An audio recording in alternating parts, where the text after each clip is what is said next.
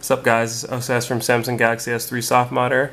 Today I'm going to be showing you how to use Edge quick actions to quickly access currently running apps and also the quick settings on your phone.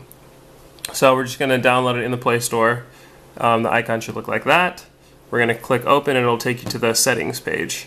So here we can show the hide elements bar, and you can check or uncheck to show recent apps, and I'll show you the right here. You can see the last 5 apps that you've opened.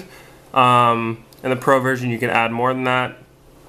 You can adjust the shortcuts right here. There are 4 by default. You can unclick and then obviously add one. The Pro version allows more than 4. There's top and then there's bottom. Here are the bottom 4. Again, you can change one of these and add another one, but just remember that you can only have 4 total. Then in the active edge settings, you can change the sensitivity to high. I usually have it on very high because I noticed that I couldn't really drag it and access it as easily as I wanted to. You can change the position and the height of the bar. Obviously you don't want it that high. And then you can just click OK. And in the Pro version, again, this is relegated to the left side on the free version. The Pro version you can have on the right side.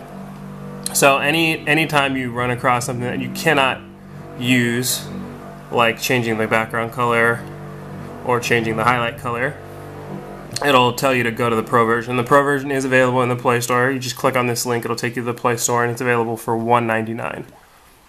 I obviously like free things, so I'm just going to stick with the free version. And in general settings, you can also change the vibrate, one touch mode, and then start on boot. But I leave those all checked.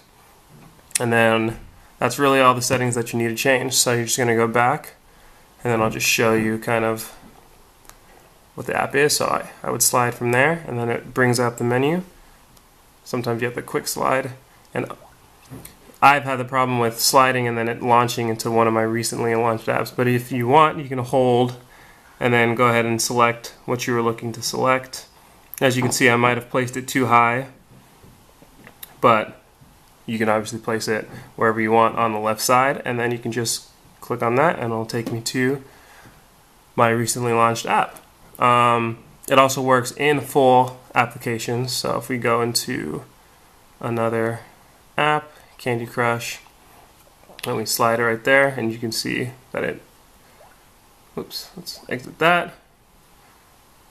You can see that it still works, and then you can even access the app drawer from here, and then it'll take you to app drawer. So that's really the basics of it. It's called Edge Quick Actions, available for free. There is a Pro version, which I've also detailed in the full tutorial. So make sure to check that out for more information and more images. And also make sure to like, comment, and subscribe. Thanks for watching, guys.